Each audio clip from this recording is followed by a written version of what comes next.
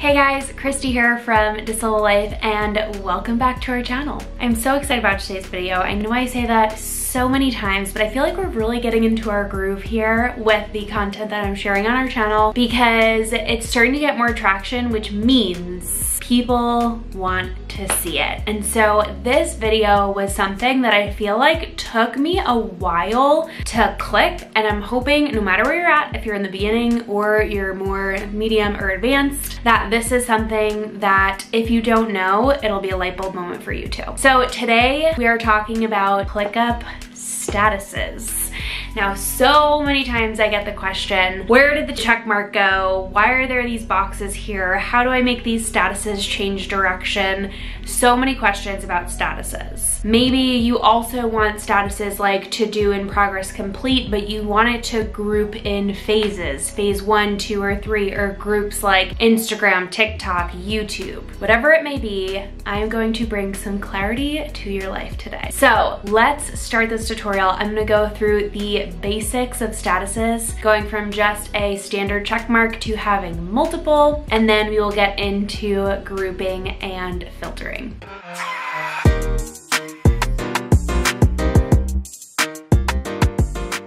So this is something that I definitely got stuck on in the beginning of my ClickUp journey because I didn't totally know the difference between task statuses versus a drop-down custom field, which I'm gonna pull this up here. So I was thinking, is there ever a time, does that kind of work as statuses? What would I use these for? Sometimes I just didn't totally know also how you could change the direction of the statuses. So either to-do is at the top or it's at the bottom. So I want this video to be super helpful for you in just getting a better understanding of what statuses are versus drop-down custom fields and teach you a little bit about grouping and filtering. Okay, so here we have our client retainer list, right? So here you might be working with a client and there are different tasks that you have to do within their business that hold different statuses: to do, in progress, review, needs edits, complete, etc. And they might have different categories in their business. Maybe you do social media management for them while you also do customer service and admin.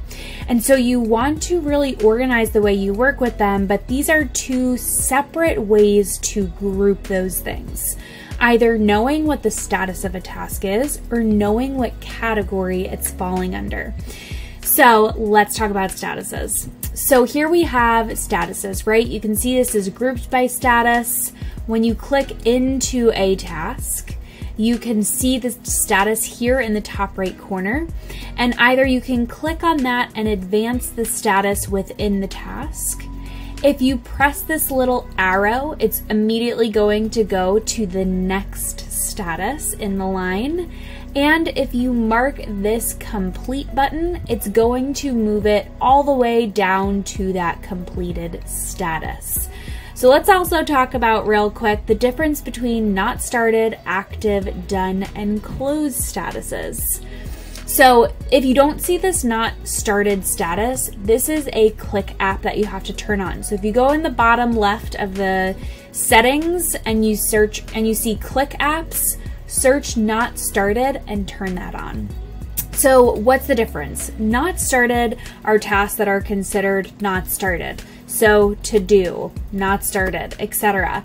Active means these are actively being worked on, they're active tasks, whatever this is, it's an active piece of data. Done means they are considered done, right? And then complete is the last one, it's completely closed out. So done statuses, if you put something in a done status and it has a due date, it's actually not ever gonna say that it's overdue, but it'll still show up on the calendar. So a good representation of this is actually our content calendars. Okay, so I wanted to pull you into our YouTube workflow to show you kind of how this flows, right? So if we go into these statuses, you can get the visual that to do and queue are not started because queue, it's in the queue, it's waiting on, but it is currently not started until it goes into scripting. To do is going to be a task for any subtasks in here, those subtasks go from to do to complete. So you can also have statuses that a parent or a subtask never hits.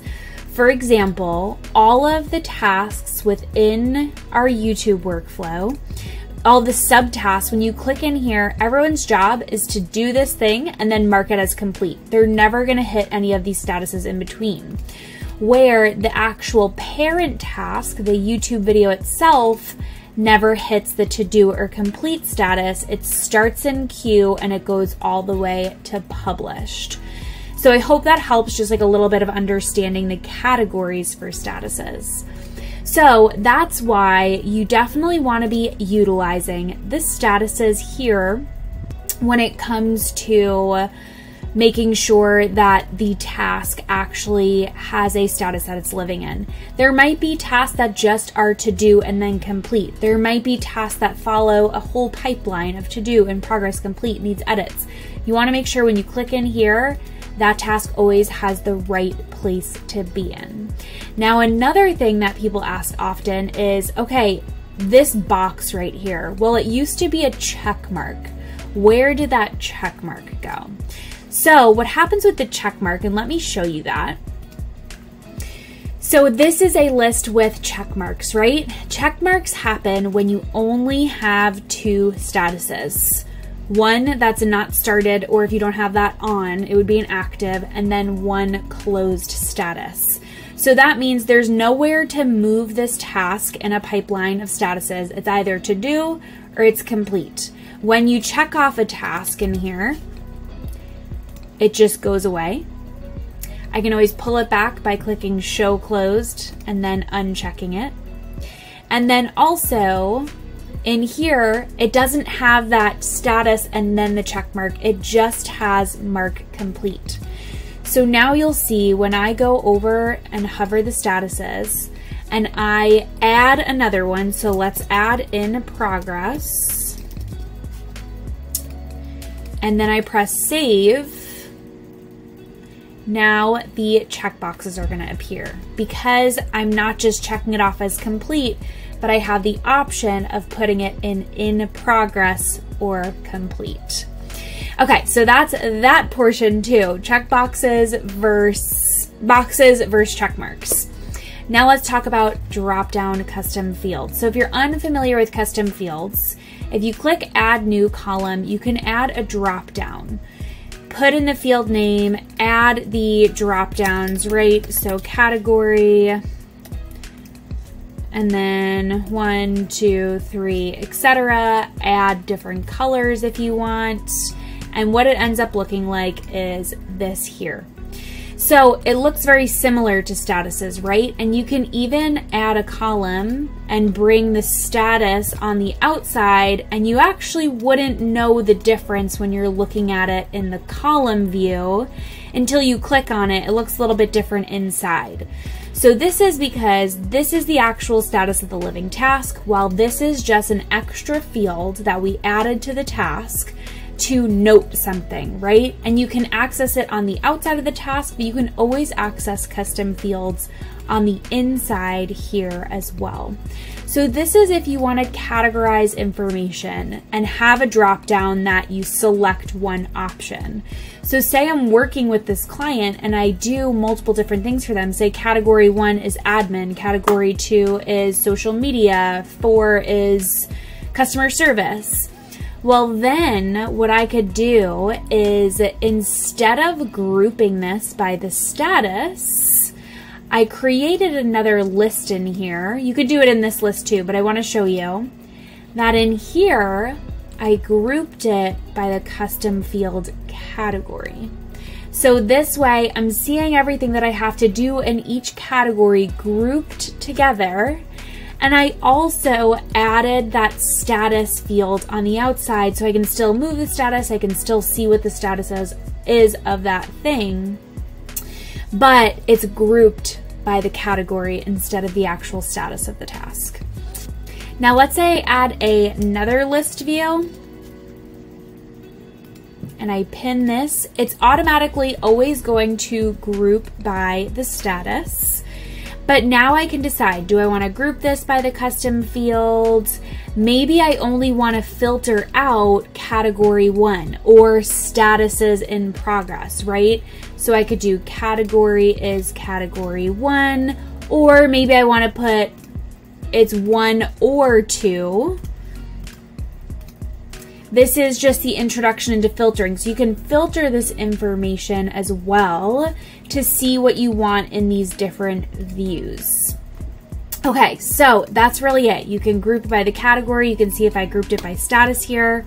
I could group it by the status. I could click this to reverse the statuses that way.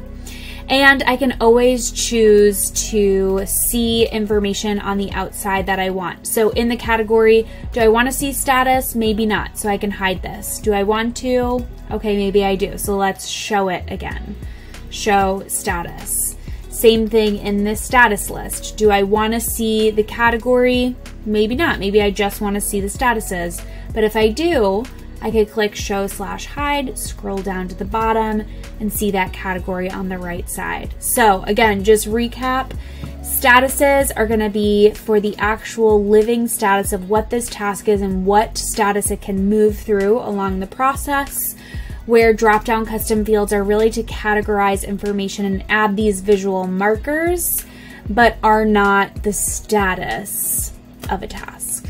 So I hope that video was helpful for you. If it was, please make sure to give this video a thumbs up and subscribe to our channel if you haven't already, if you want more ClickUp tips coming your way. If you have a specific question that you would love to know and is not on our channel or anywhere else, make sure to pop it in the comments below, and I will either directly reach out to you to answer the question or maybe even create a YouTube video specifically on that topic. So if you are looking for more ClickUp support, we have a ton of resources, both free and paid, for us to help you. So number one, you can check out our free resources on our website at desilvalife.com/freebies. I will link it in the description below. I'll link all these resources as well. We have a digital product shop where you can try out 1 or 2 of our templates to see if you love them. Do they help you with what you are trying to get support on when it comes to ClickUp? All of those templates and more are also in our System School template vault, which also is including our entire ClickUp course in our System School. Make sure to check that out if you are a DIY self-paced type person. But don't worry, you also have me and my team's support in our System School community the whole way through. And if you're like, you know what, I need more support, I don't have the time to do all the things myself, and you are interested in a custom ClickUp build project, that is also available to you. And I will link our ClickUp consulting page in the description below. If you have any other questions, make sure to drop them in the comments. Give this video a thumbs up, subscribe to our channel, and thank you so much for watching. I'll see you next time.